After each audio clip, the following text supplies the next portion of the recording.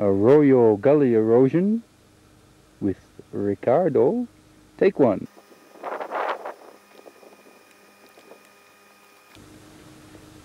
Well, here we are, still near the top of the slope.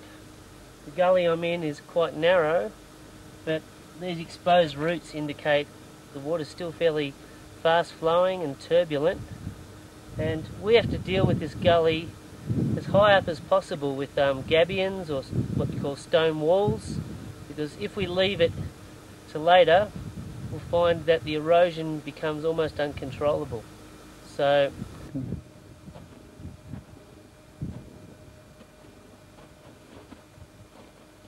well, here we are in the same gully, about 150 metres further on. As you can see, there has been no addressing of the erosion problems, and we have a small silt deposit here. That's no exaggeration.